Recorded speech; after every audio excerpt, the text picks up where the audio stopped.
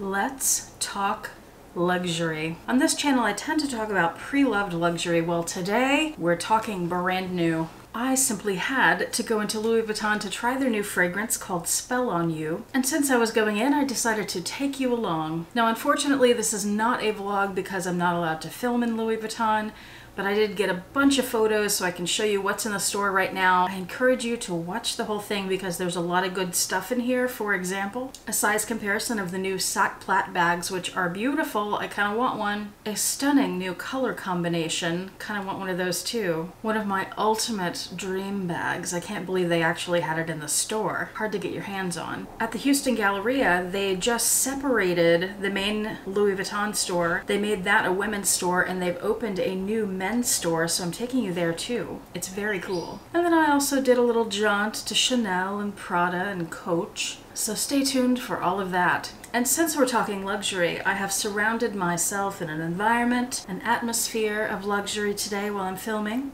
I'm wearing the Louis Vuitton Rose du Vent fragrance. Competing with that, I have my Trap Orange Vanilla Candle, one of my favorites. I'm wearing, of course, Jill Maurer jewelry, necklace, earrings, and spectacular rift ring. And I'm enjoying my Christian Dior Montaigne tea. It's a lovely white tea with little roses. Simply divine, and I'm enjoying that in my Hermes Mosaic Platinum teacup. Let's get started.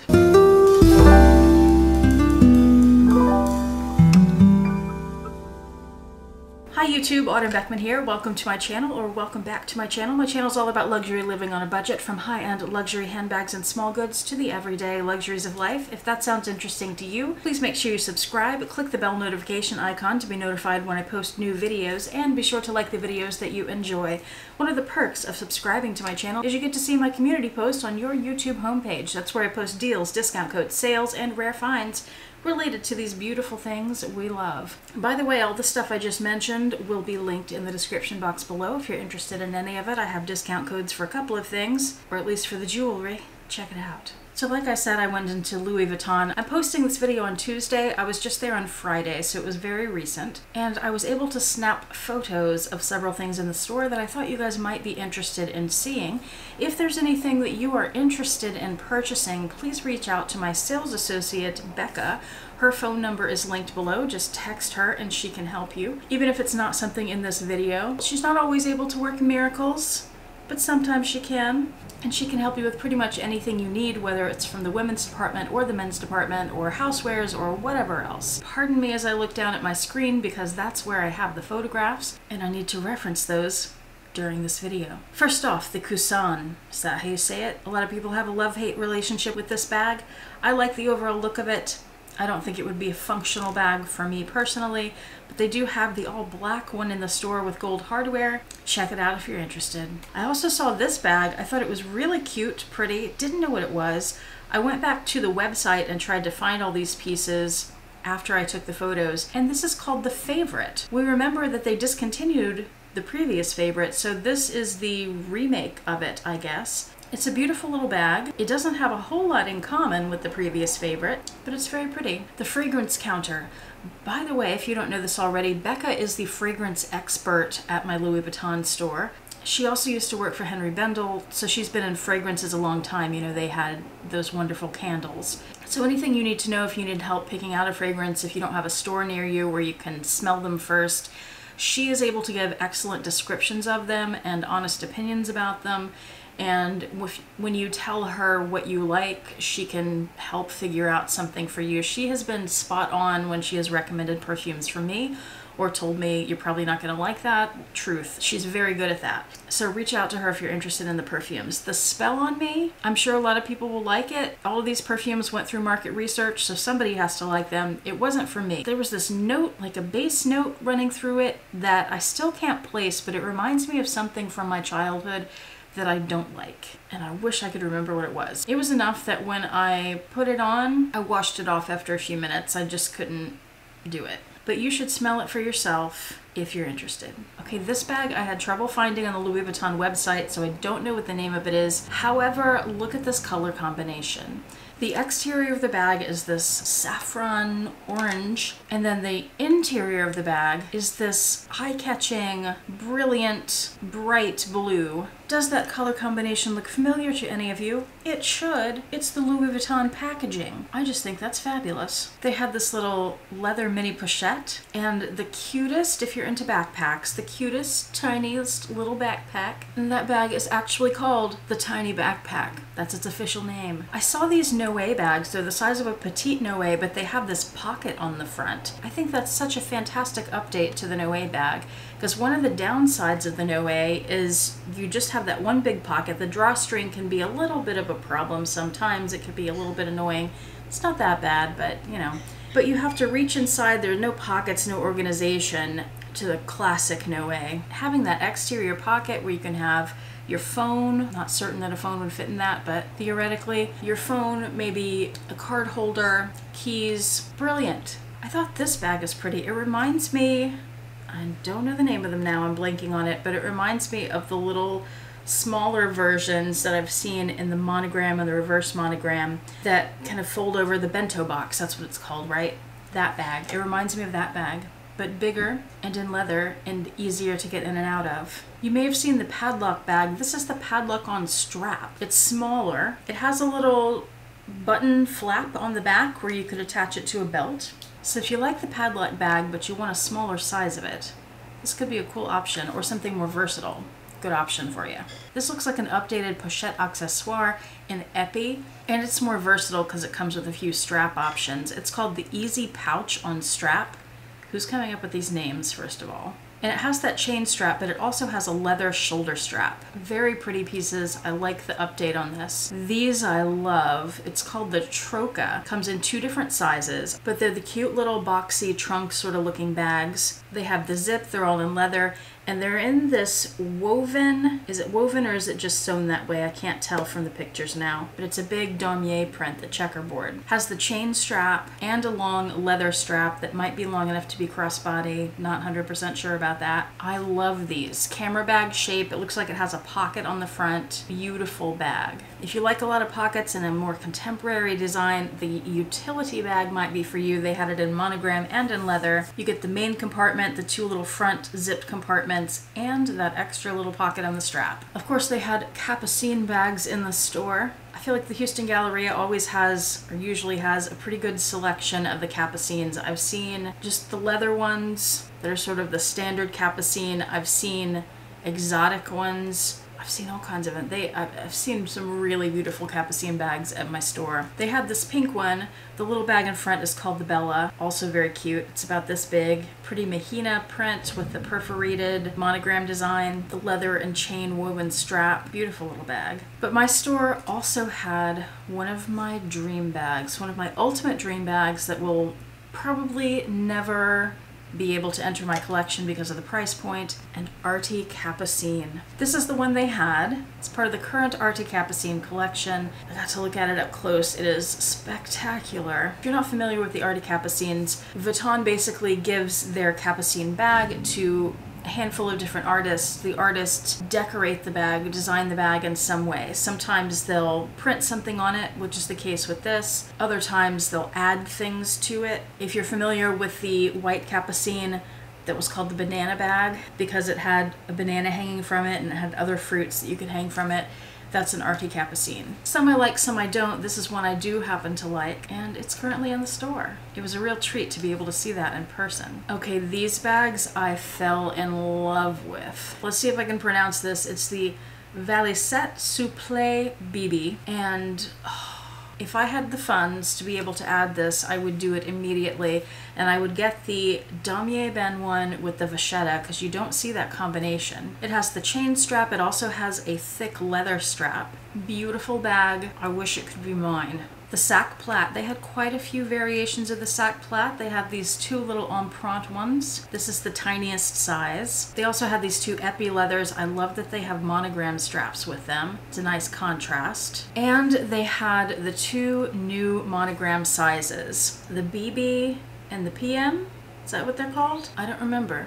but they're the 2 new sizes. So they have the tiny one that's been out for a while, and then you can see the 2 new ones. They've added the little leather pieces on the corner like they have on the go. They have the chaps and handles like the Speedy. The interior is red, and I wanted to make sure to get this photo for you so you can see the size comparison. I would probably need the biggest size. They're really beautiful. I love them. Yes, I was right, the BB and the PM. They also had several vanity cases. There was this one from one of the new collections with the leopard print.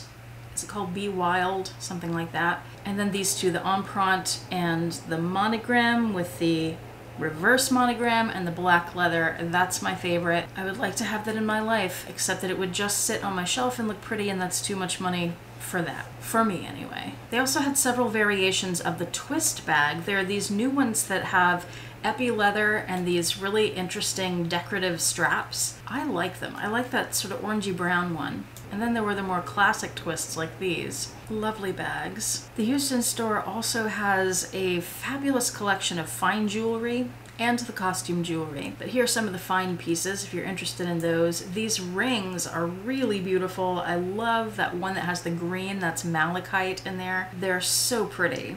And those are, on the left, that's 2 different rings, and on the right, that's 3 different rings. The Houston store has a good collection of trunks, too. This little trunk, now if you're not familiar with Louis Vuitton trunk prices, hold on to your head to keep it from exploding, okay? But this little trunk, which is yay big, not very big, was about $5,000, $4,000 something, $5,000. The most affordable of the Louis Vuitton trunks. And there's a beautiful bracelet sitting in it. So if you would love to have a piece of Louis Vuitton trunk history, but you can't afford the, you know, the ones that are tens of thousands of dollars, 100,000, the huge travel trunks, but you've got $5 to blow, here's the trunk for you. There's another angle of it next to the spectacular flower trunk. If you want to know more about that trunk, I'm going to send you over to Dale's Addictions channel because she bought one and she shows it to you in detail and how it's constructed. It is so beautiful. I would love to have that. You can also see the little silver petite malle in that photograph. Yes, please. This tiny trunk, I'm not sure the price point on that. I want to say about $1,800. You can use it as a little jewelry box. Literally fits in the palm of your hand. That is the smallest trunk type piece that you can get painted by the painters at Louis Vuitton. The Houston store does have a painter in-house, so if you do order a trunk piece from Becca, you could also have it painted if you'd like. Oh, and if you're looking for something for a pretty affordable price point, especially if you're already thinking ahead to the holidays, they have these little bracelets, and part of the proceeds go to UNICEF. They have a little Louis Vuitton lock on them.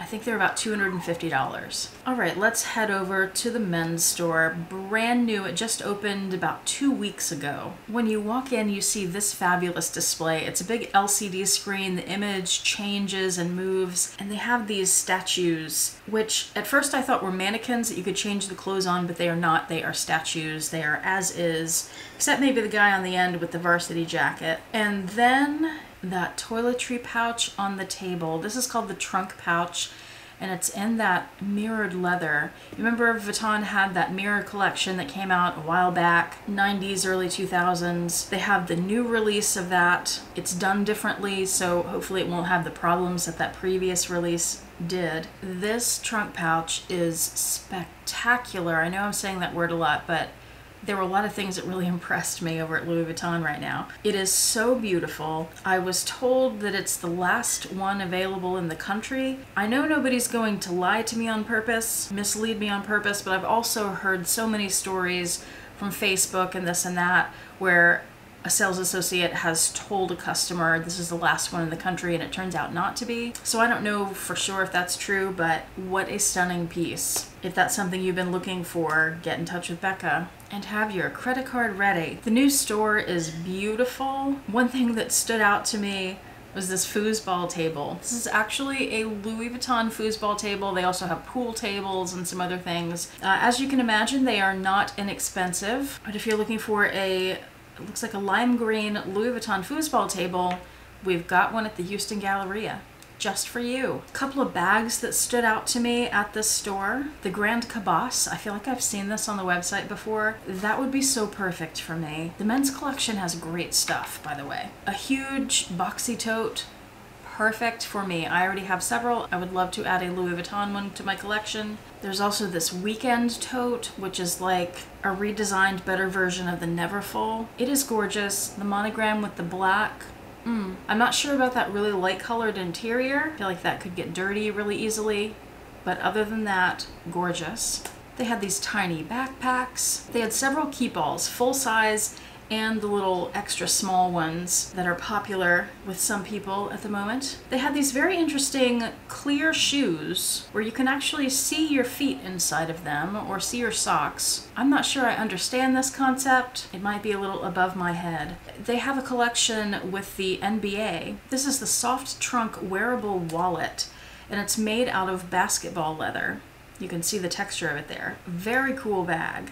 Now let's head out to the mall and see what else there is beyond Louis Vuitton. This bag is from Balenciaga. It looks like somebody cut up a bunch of sneakers and sewed them together to make a bag. In fact, that's exactly what it is.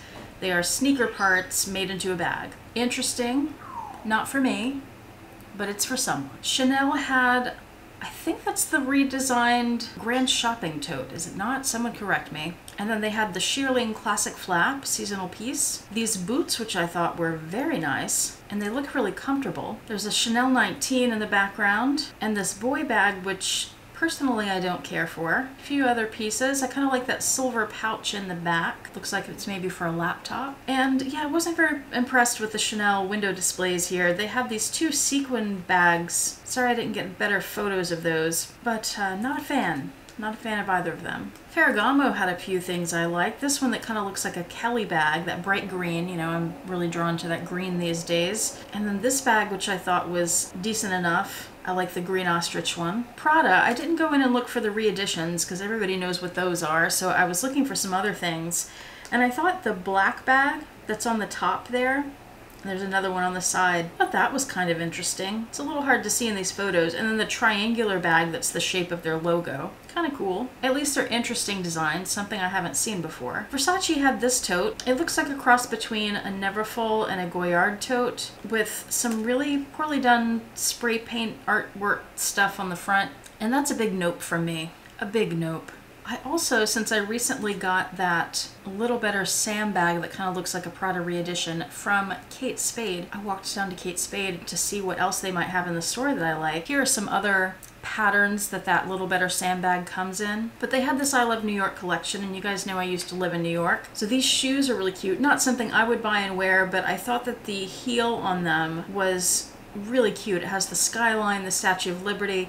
It looks like a little snow globe. It's not. Like, there's nothing that moves when you shake it around. But I thought it was an interesting design. What I did really like is this bag, which reminded me a lot in terms of the shape and size of it, of the Louis Vuitton Felici. And it's this very simple black bag with the I Love New York logo on it, trademarked logo. Very cute. I would like to add that to my collection. And my last stop was Coach. Love Coach. They have this new Madison bag, or at least new to me. I'd never seen it in this kind of croc print before. Vibrant colors. So I thought some of you might be interested to see that. And then they've updated the swinger bag with this chain that has some leather running through it. I thought that was a really nice update to that bag. Love it. They have quite a few Coach Rogues. A lot of the current ones, all different sizes, so if you're looking for a Rogue, get in touch with the Houston store. Unfortunately, I don't have a contact for you there. And then these little Cashin totes. So cute. The only thing I don't like about them, and you can tell how tiny they are, I put my hand in there to give you some scale. The handles, look how thin they are. They're like outlet handles on these cute little boutique bags. They're adorable. I know Winnie B. LV is going to love these. And that's that. That's what I saw at the Houston Galleria. Thank you so much for watching. I do appreciate it. I hope you saw some things you were interested in, or at least enjoyed seeing what's out there. Hope to see you back here next time. I hope you and your loved ones are doing well, and I hope you have a fantastic day. Bye.